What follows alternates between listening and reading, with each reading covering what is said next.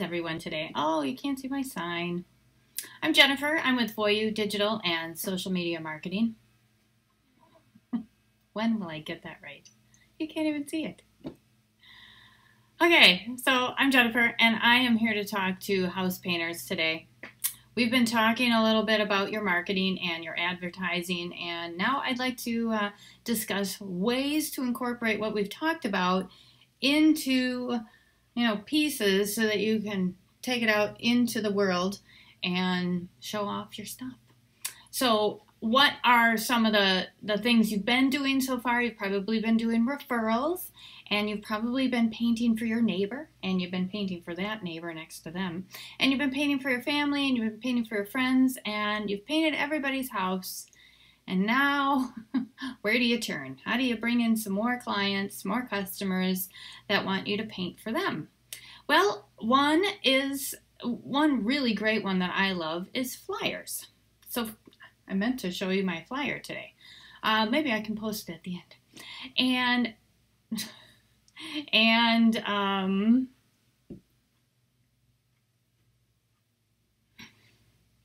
So flyers and brochures. Flyers and brochures are an awesome, inexpensive way to get your brand out there. So you print up a bunch of brochures, you print up a bunch of flyers, and if you want, you could refer back to the advertising, writing for your advertising post and video that I did.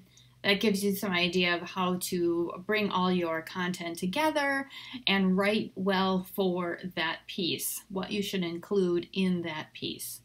So you got your flyer and brochure written up, and you've included some graphics, and I don't know, maybe you printed up 500 today, and you take an hour. It's an inexpensive way to get out there, to get your name out there. It's an inexpensive way to deliver those as well. You just take an hour off at lunch, after work, whatever, and you go house to house, business to business. I always say don't put it on somebody's house that has the no soliciting sign on it. There was a story a long time ago when I was starting out. I went door to door, I took flyers, and if they had a no soliciting sign on their house, I did not put one of my flyers. And a gal came out one day and she was like, Thank you for not leaving your flyer. I've asked people not to do that. I have the no soliciting sign," and she took my flyer. And it was great. And, she didn't hire me, but maybe she gave it to somebody else that eventually did. Maybe she, talked me up because she was so pleased that I had abided by what she wanted. So, making people happy, right? No big deal. You go to the next house. So, okay, flyers and brochures. And maybe you've been doing some of those already. Maybe you've only been doing a few at a time. So really bump that up and do a lot. Maybe you can do 500 a week. Maybe you can do more. The more you put out, the more you'll bring in. So flyers and brochures are awesome. And you can always take those to meetings. You can have them in your car at any time. And when you have referrals that you've already painted their house and made that look amazing, you can leave some of those behind. They're great marketing materials to get your brand out and, get it out there.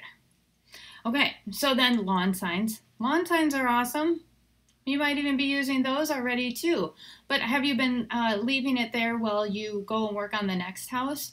Maybe you should have 3 or 4 of those that you can keep in the mix. And when you're painting at a house, you put it up, but then you leave it behind for a little while. I love to see signs of other contractors around town. I like to see the work as well, so it's right in front of the house that you're doing. It's proof that you're making other people happy. You're proof that other people are enjoying your work. So I will come up to that sign and I will snap a picture of it. And there you go. I add that I have a file on my phone that I keep other contractors' information on, and I can always refer back as I need to. And it might not be for a year, but there it is.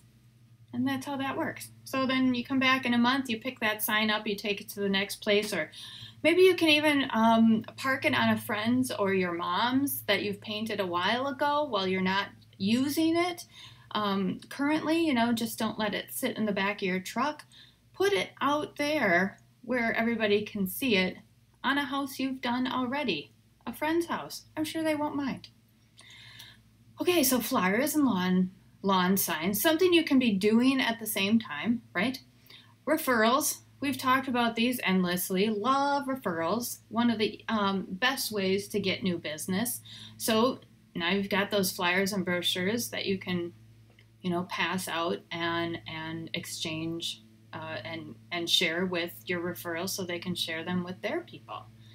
So then there's also chamber groups, business groups. Have you considered joining any of these? If you're at that point, they can be really helpful. It's like expanding the community you've already painted for. Now these people all live in a house, and a lot of them are going to own. They might have businesses as well that need painting. This is a fantastic way to mingle with other people that need painters. This is also where your brochures and your flyers come into play. Always be bringing those with you. And maybe they even have like directories where they can list you. And a lot of people in those types of groups, those business groups and community groups, are going to look to their own people first. They're going to look in those directories and see who is available to take care of what they need taken care of. I need a house painter. Let's look here first. A lot of people do that. So that's a really great option to expand into. Then you have your website.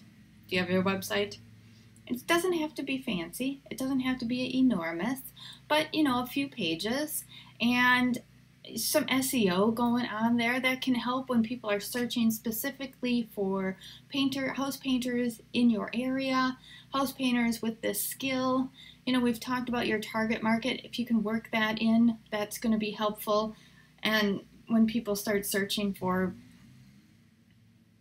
ranch style house painters or beach location painters, or, I don't know. I'd have to do my own keyword research to be accurate as to what people are already searching for. But, if you can whittle those into that, including your alt tags and your SEO and all that kind of stuff, it can start helping you get found easier and better. And then there's social media. Yay, social media. People are going to look for you, right? When you put up your sign in somebody's yard, they might not call you right away. They might look into you. They might go on Facebook. They might go on Instagram and see, are you real? Do you have a website? What are you doing? Are people liking you? Are you showing off the good stuff? Are you just do you have one post and nothing's happening? They might move on. People go online to build a trust with somebody, get to know somebody before they invite them into their home. Get a little feel for if you guys are going to click and you're going to mesh, and if you're, that kind of person. So get out there. If you aren't on social media already, pick a few areas to talk about your good stuff, do some videos, and make that connection with your customers. Can you hear those lawn guys back there? Should I go give them my card?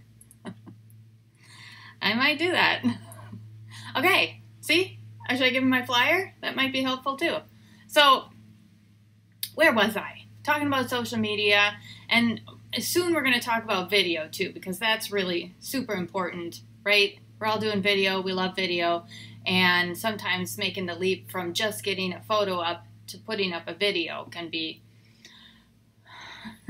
trying to get your head around that. So thank you so much for coming by and talking with me today about how to get your good stuff out there. So leave a comment. I'd love to hear if you have any questions or anything you want to talk about. Maybe you want me to talk about something else in the future. I'd love to give those ideas some life, and subscribe, of course.